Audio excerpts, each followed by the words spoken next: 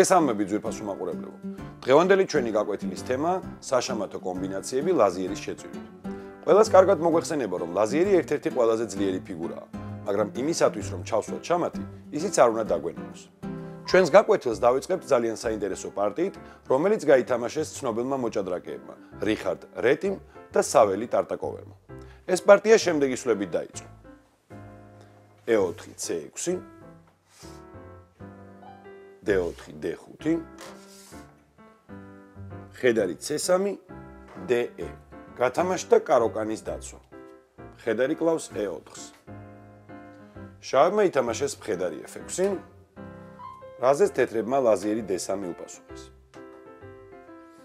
ამ პოზიციაში შავებმა E5 სვლა გააკეთეს. თეთრებმა აიყვანეს D, თუმცა ამ სვლით მათ პაიკი არ მოუგიათ, რადგანაც შავებს შეუძლიათ ითამაშონ ლაზიერი A5 ქიში. Q2 და ლაზიერი E5.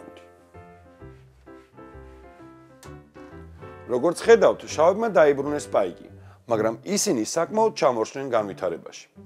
ამ პოზიციაში რიხარდ რეტიმ გააკეთა ძალიან საინტერესო სვლა, გრძელი როქი. შავებისთვის სამწუხაროდ, ისინი ვერ მიხვდნენ გრძელი როქის იდეას და აიყვანეს მხედარი E4. ამ პოზიციაში რიხარდ რეტიმ საუცხოო კომბინაცია ჩაატარა. მან ითამაშა ლაზიერი D8 სვლა, რითაც დაემუქრა შავ მეფეს. შავი მეფე იძულებული აიყვანოს თეთრი ლაზიერი მეფე D8, ხოლო თეთრები თამაშობენ Q5 სვლას. ორმაგი ქიში. მეფეს ემუქრება Q5 და ეტლი D1. შავებს ორმაგი ქიშისგან ორი დაცვის საშუალება აქვთ ამ პოზიციაში. მეფე C7 და მეფე E8. იმ შემთხვევაში, თუ შავები ითამაშებენ მეფე C7-ს, თეთრები უპასუხებენ Q8-ს და დაფაზე შამათია. ხოლო თუ შავები ითამაშებენ მეფე E8 სვლას, შამათს თეთრი ეტლი ჩასვავს, ეტლი D8-ის მეშვეობით. როგორც ხედავთ, ამ ლამაზ პარტიაში თეთრებმა გაიმარჯვეს ლაზიერის შეწირვით. განვიხილოთ შემდეგი ამოცანა. ამ პოზიციაში სვლა თეთრებისაა. როგორც ხედავთ, შავებმა ითამაშეს H5 სვლა და მუქარა შეუქმნეს თეთრების ლაზიერს, მაგრამ თეთრები ამ ლაზიერს წირავენ, რადგანაც ქმნიან საშამათო მუქარებს. მხედარი F5 ძლიერი სვლა. შავებმა აიყვანეს ლაზიერი, ხოლო თეთრებმა მოახერხეს ეფექტური შამათის ჩასმა მხედარი G7-ის მეშვეობით. როგორც ხედავთ, ამ პოზიციაში დაფაზე ძალიან დაძაბული პოზიციაა. ორივე მხარეს საკმაოდ დიდი პრობლემები აქვს. შავებმა მოახერხეს თეთრი ეტლის აყვანა, მაგრამ მათი მეფე საფრთხეშია. თეთრები თამაშობენ მხედარი D6 სვლას, რითაც მუქარას მქმნიან შავ მეფეს. ამ შემთხვევაში მეფეს ლაზერი H5 და მხედარი D6 ემუქრება.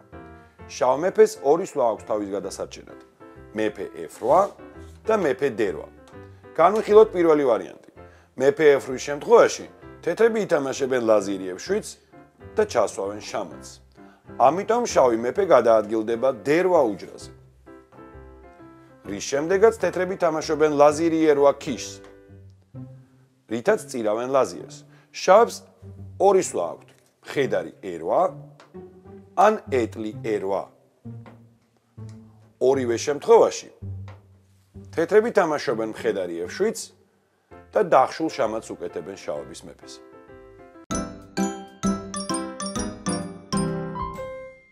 ამ პოზიციაში სვლა შავებისაა. მათ შეუძლიათ ლაზიერის შეწირვის გამოყენებით შამათი ჩაუსვან თეთრ მეფეს. ამისათვის შავები თამაშობენ ლაზიერი D3 ქიშს. დააკვირდით პოზიციას. ლაზიერი ემუქრება მეფეს.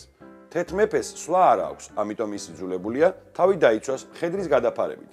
მხედარი G2 ან მხედარი C2. მხედარი C2-ის შემთხვევაში შამათი იქნება ერთ სვლაში ლაზიერი D1-ის მეშვეობით.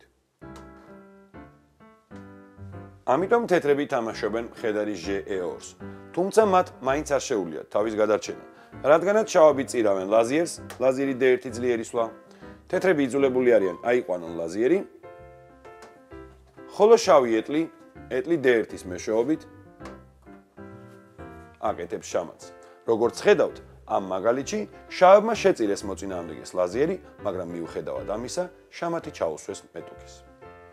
კომბინაციები ლაზიერის შეწირვით და საშამათო მუხარების შექმნით მხოლოდ დებიუტში და მიტოვსპილში არ გვხვდება. როგორც ხედავთ, ამ პოზიციაში დაფაზე დაბოლოებაა, ანუ ენჭვილი. მიუხედავად ამისა, თეთრებს შეუძლიათ ლაზიერის შეწირვით შამათი ჩაუსვან მოწინააღმდეგეს. ლაზიერი A6 ძლიერი სვლა. თეთრი ლაზიერი ემუქრება მეტოქის მეფეს. შავებს მხოლოდ ორი გზა აქვთ თავის გადასარჩენად. Q7 ან B-ა. თუ შავები ითამაშებენ Q7-ს, თეთრები აიყვანენ ლაზიერი A7-ს და დაფაზე შამათია. ხოლო თუ შავები ითამაშებენ B-ას, შამათი Q6-ს სვლით გამოვა.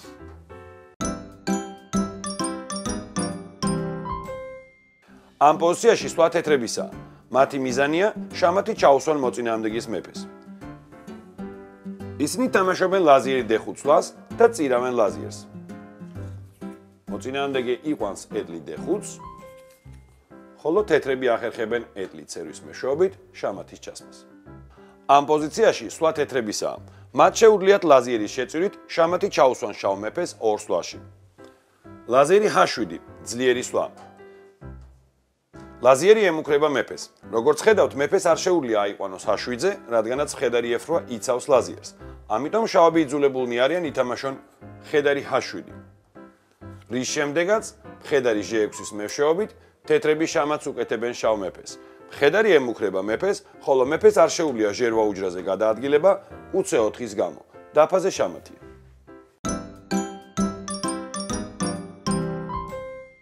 გადავიდეთ საკლასო სამუშაოზე და ვნახოთ მოახერხებენ თუ არა ჩემი სტუმრები სწორი პასუხების მოძიებას ამ პოზიციებში.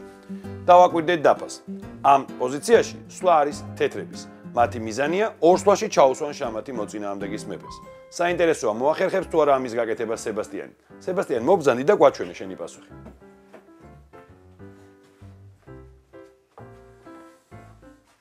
ლაზიერი G6. H-ზე რას ითამაშებ? ეტლი H8. ოჩახ სებასტიანი, ეს სწორი პასუხია. შეგიძლია დაბრძანდე.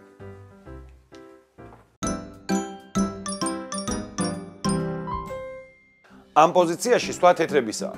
მათი მიზანია ორ სვლაში ჩაუსვან შამათი მოწინააღმდეგის მეფეს ლაზიერის შეწირვის გამოყენებით.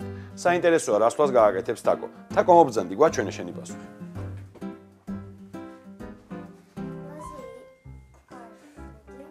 ლაზიერი A7-ზე რას უპასუხებ?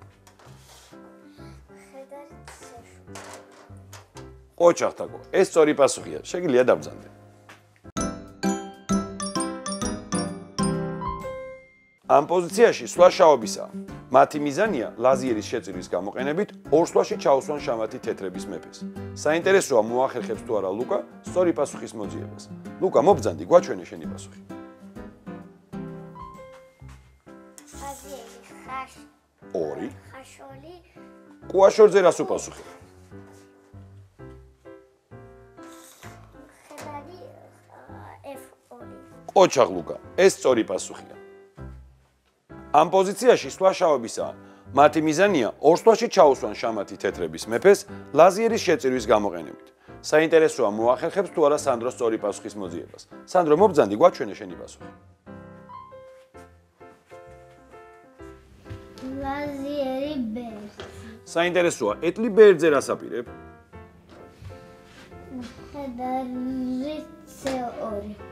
ოჩახ, მხედარი C2-ის შემდეგ დაფაზე შამათია. ამ საინტერესო პოზიციით ჩვენ ვასრულებთ დღევანდელ მეცადინეობას. მომდევნო გაკვეთილზე ჩვენ ვისაუბრებთ საშამათო კომბინაციებზე, სადაც სხვა ფიგურებს ვწირავთ.